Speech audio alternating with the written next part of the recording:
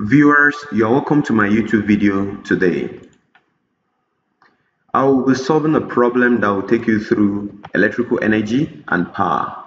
Let me read out the question. 3 capacitors of capacitances 2 microfarad, 2.5 microfarad and 3.5 microfarad containing charges 2 times 10 to the power of minus 3, 3 times 10 to the power of minus 3 and 4 times 10 to the power of minus 3.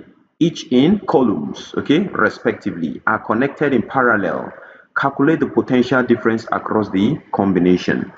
Now, I will sketch the circuit, a simplified circuit diagram.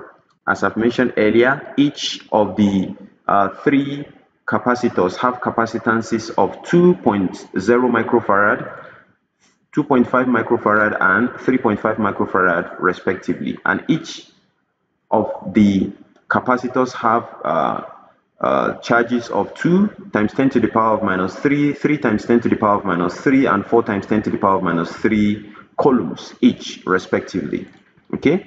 Now, the net capacitance of the capacitors can be found, since they are connected in parallel, by summing up the value. So 2 plus 2.5 plus 3.5 boils down to 8 microfarad. Now, the net charges of the 3 capacitors that have been connected in parallel can also be calculated by summing up the values of the charges. Okay, the first one is 2, and then the next is 3, the third is 4. Each of these values is multiplied by 10 to the power of minus 3, so I can just factorize it and write it out here, 10 to the power of minus 3, and the summation boils down to 9 times 10 to the power of minus 3 coulombs. Okay, now to get the potential difference, I can use the formula potential difference equals the ratio of the charge to the capacitance of the capacitors. So the net charge from the previous slide equals 9 times 10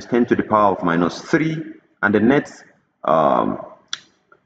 capacitance of the capacitors was given to me, or rather I got it in the previous slide as 8 times 10 to the power of minus 6. If I divide this value, it boils down to 1.125 times 10 to the power of 3 volts, which is equivalent to 1.125 kilovolts. Thank you for watching this YouTube video. See you next time.